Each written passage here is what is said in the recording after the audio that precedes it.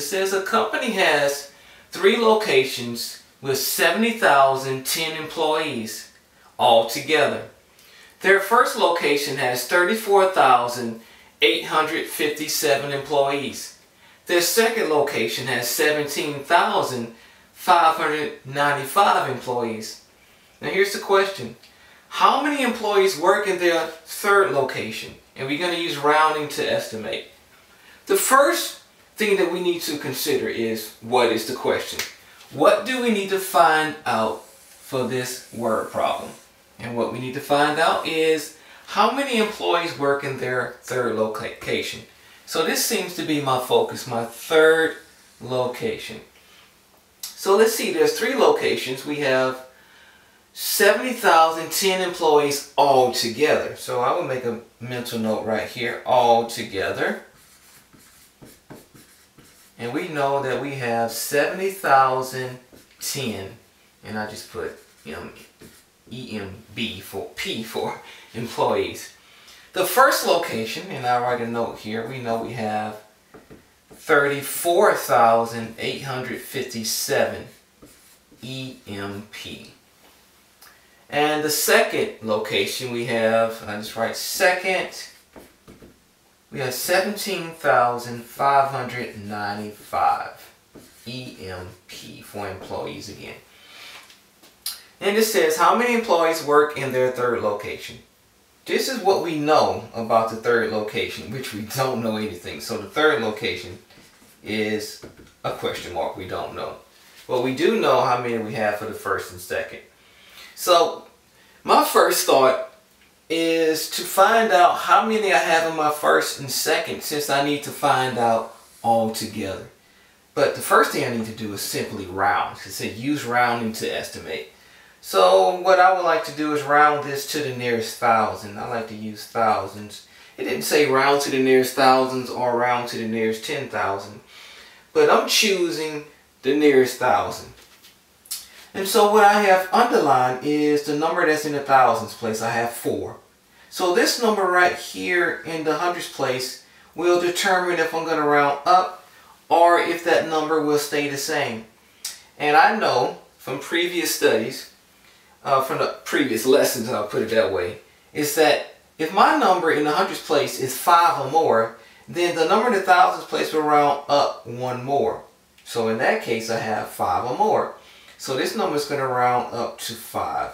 So now I'm going to write this number as 35, and all my other numbers that are in my smaller units, I'm going to change that to 0. So 34,857 rounds to 35,000 to the nearest thousand. And likewise with this number in the second, my second location has 17,595. And I see here my hundreds place, that's going to move this up 1 more, which is going to be 8 because this is 5 or more. Now this is going to be 18, and all my smaller units will turn to 0. So this is what I know for my first and second location when I round or estimate.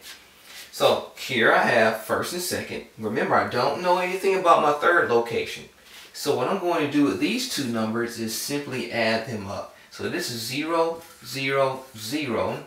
5 plus 8 is 13. Carry my 1 over. 1 plus 3 is 4. Plus 1 is 5. So for my first and second location, the total number of employees is 53,000. What's missing? I don't know my third location. But I do know how many I have all together. So what I need to do with this number is also, it says use rounding to estimate. Here is my number in the thousand. Here's my number in the smaller unit, which is in 100, which will determine if I need to round this up or stay the same. In this case, this number is 0, so that number will stay the same. So this is 70,000. So what I need to do from here is take what I found out, my sum for my first and second location, and subtract it from this number. So what I'm going to do is pull this to the side. I have 70,000 minus 53,000. And it's going to simply subtract that now. Now since I have 0 in the 1, 0 in the 10, 0 in the hundreds, I'll just simply write those numbers as 0. So now I go back to my series of questions. Can I subtract 0 minus 3? No, I can't. But I can borrow from the 10,000s place. And what I would do is take a 10,000, borrow a 10,000 from here, and I will move that group of 10 to my thousands place, which I will make 0, 10 now. And now, can I subtract 10 minus 3? Yes. Can I subtract 6 minus 5? Yes. So what is 10 minus 3? That will be 7. And what is 6 minus 5? That will be 1.